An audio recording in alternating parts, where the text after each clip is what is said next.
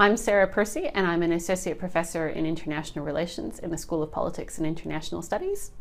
And I've been using Wordcloud in my large introductory lecture for first year Introduction to International Relations, and there's about 400 students in the class.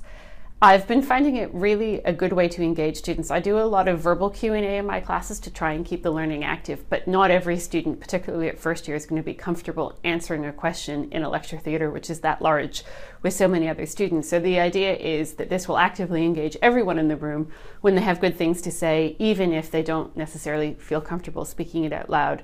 I tend to use it as either a warm-up tool to sort of get people into thinking about a concept, or because my lectures are 2 hours long, as something to break up the lecture to get people re-engaged if they're looking a bit bored, and I plan that out in advance.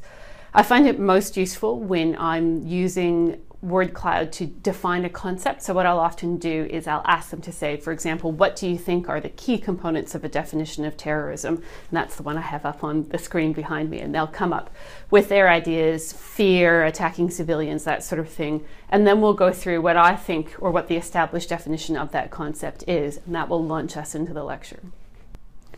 The benefits of using Wordcloud, I think, are primarily in active learning. So we know, as all academics do, that lots of studies show that sitting in a lecture doing nothing is a really bad way to learn.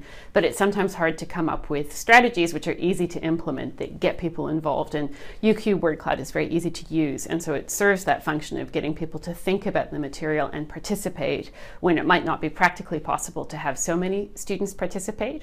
I also find that it's a very good, almost a game changer in a lecture as a position, if you've been going on for a long time, to re-engage students. And I like to think of a few different ones of those to use during the course of a 2-hour lecture.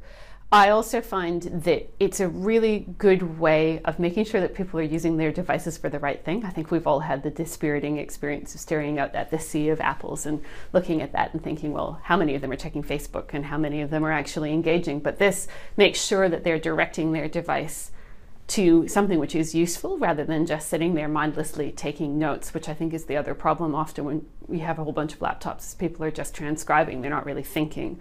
So anything that you can use as a little tool to get people to think differently about the material works quite well.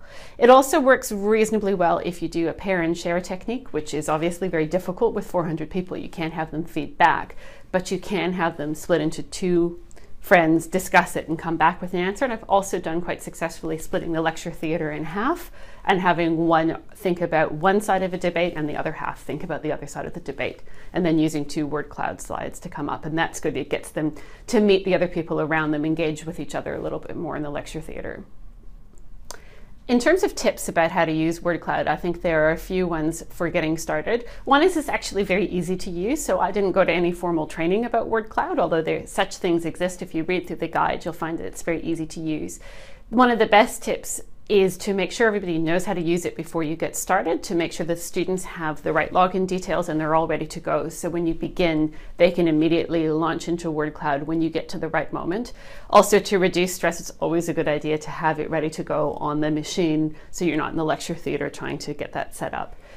But beyond the setup, I think a lot of people, when they find out I use Wordcloud, ask me how I prevent the students from saying rude or naughty things in Wordcloud. And I've done that in a couple of different ways. One is actually just jokingly telling the students that if they don't use it properly, then we won't be able to do it. The other is allowing a degree of joking around. So pretty much every question I ask in my class, I get the answer Trump, no matter what it is. And that allows us to, make a few jokes and we move on. But there are actually ways to go in and find out which student is saying what, and I think that can serve as a very useful reminder at the beginning of the lecture that if they're going to say something which is really stupid, then you're going to know who they are, and they might therefore wish to keep their comments appropriate. But I actually have not had a significant problem at all with any bad student behavior, and that I think probably comes down to the fact that they enjoy using it and they would rather be able to participate than not be able to participate.